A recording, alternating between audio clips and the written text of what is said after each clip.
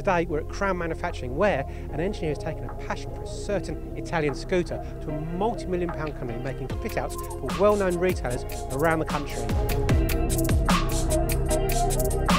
We started in the late 90s with manufacturing of Lambretta parts. That was my director's passion.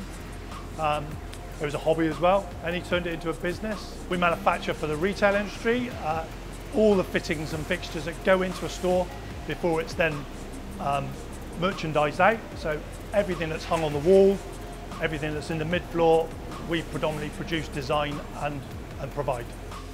We process sheet metal work, which is flat form sheet metal in various thicknesses. That comes in, we laser cut it into its flat form, then it gets moved on to folding. Sometimes from folding it moves directly into the paint shop to be finished. Or it might move into the welding area for some fabrication work, some fixtures and fittings put onto it to then be finished and painted. Ultimately, it starts as a flat form sheet and goes through and finishes as a finished folded product. We found that being dependent on third party wasn't enabling us to react in every area to the needs and response on site to get a store opening. So over the years we've invested to try and bring all that in-house. I find our investment this year has been really useful to close off most of that dependency on the third party. Another passion of Dean's is Willys Jeeps, Ford Willys Jeeps, which we've now got a website, joesmotorpool.com. It's all about refurbishment and full restoration of Willys Jeeps. We make all the panel work, all the body work. We do full restoration bodies and full restoration Jeeps. Go right from each individual part to a full Jeep. The company continued to go from strength to strength with 3 specific product lines, but then disaster struck. In 2018, the day before my birthday, 26th of September, we had a disaster. Most companies would probably be ruined by it. I don't know how we saw through it, but we had a fire, malfunction in our paint shop. One of the benefits of having the great relationship with our client and being committed as a manufacturer to them was with a disastrous fire and having to reduce our staff inevitably because we had 50% of our factory completely demolished. They could see that we were going to build from it, so their commitment to us was similar to our commitment to them. They'll support us providing we're there, and we'll build around whatever they can give us to build back up to where we are and now actually beyond what we were before. The fire also gave them the opportunity to look at processes and also production flow. After the disaster of the fire, most companies probably would have struggled to pick up from that.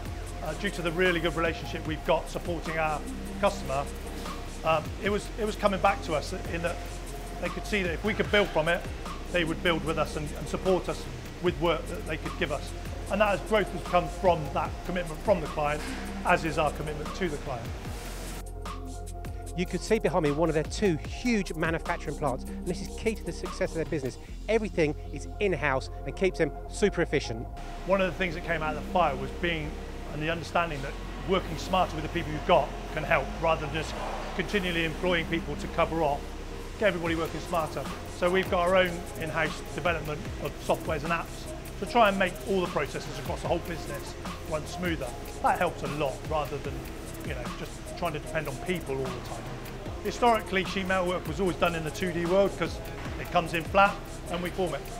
Bringing 3D into this company years ago has evolved really nicely over the years. Probably going through the disaster of the fire, really saw that come to light, and the new machines that we've bought through that period, because 3D now exists on machines as well. So that integration between creating a 3D model, putting it through to a machine, is reality. That is a straight transfer across from PC to machine. Our latest investment, which is a tube laser, really takes away the dependency on a third party that we did end up struggling with. The passion for Lambrettas is what really started Crown Manufacturing, being a manufacturer, growing out of that into producing for the retail industry. The disaster, as much as it was a disaster, has made us bounce off of that. We've found far more productivity from being organised, laying out, and that's going to move us on to the next level. We've now got a new factory, it's well set out, we can only grow even further. So there you have it, how a passion for an Italian scooter became a multi-million pound success story.